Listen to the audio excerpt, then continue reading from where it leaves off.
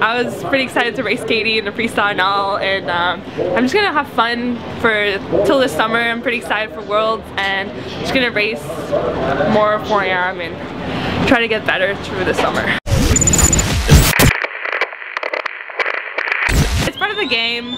Like on the first day, I tried really hard to 200 free, and I was really pumped that I made the team in the 4x2 and in the individual event. And I mean, in the 4am I just had fun, and then I got sick. Couldn't get out of bed, so I yeah, it was like a big virus and stuff, and like 3 people went to the hospital and all, so it was like a big thing. And I felt better the next day, so I tried to swim to 2am. It was not super good, but that's okay. I mean, I made the World, so I made my goal, and I'm just excited for the summer. Last year I was like pretty disappointed with not making the team and all. And after that, I came back here and I just like wanted to keep working to get better, to be able to make the team. And I just feel like I've come a long way, and I'm like super excited.